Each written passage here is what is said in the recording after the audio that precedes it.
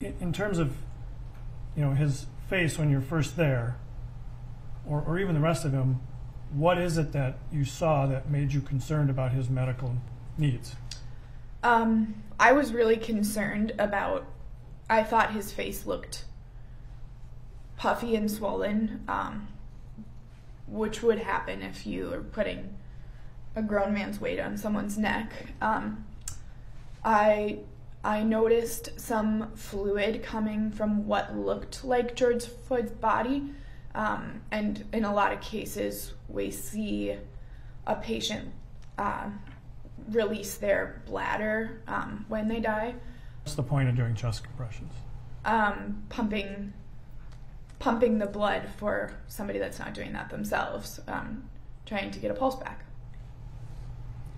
And were you able to do that, any of those steps? No, sir. Why weren't you able to do any of that? Because the officers didn't let me in to the scene. I also offered, in my memory, to walk them through it, or told them, if he doesn't have a pulse, you need to start compressions, and that wasn't done either. When you couldn't do that, how did that make you feel? Totally distressed. Were you frustrated? Yes.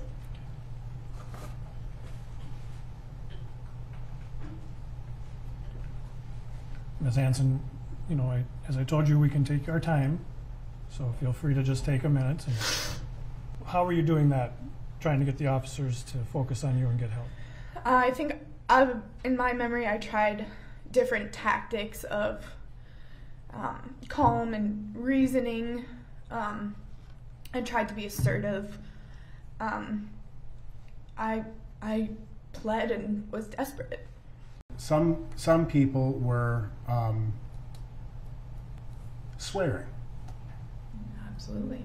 And would you describe other people's demeanors as upset or angry? I don't know if you've seen anybody be killed, but it's upsetting.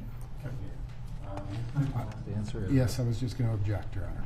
As argumentative, and you can proceed. I'm going to just ask you to answer my questions as I ask them to you, okay?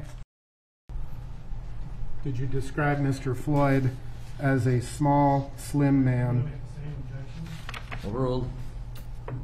Yeah, it appeared to, with 3 grown men on top of somebody, it appeared that he was small and frail. Okay.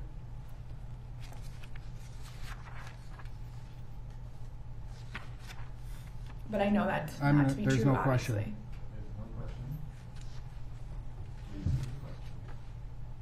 I was finishing my answer.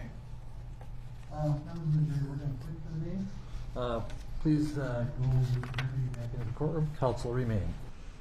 You will not argue with the court. You will not argue with counsel. Mm-hmm. They have the right to ask questions. Your job is to answer them. I was finishing my answer. I will determine when your answer is done.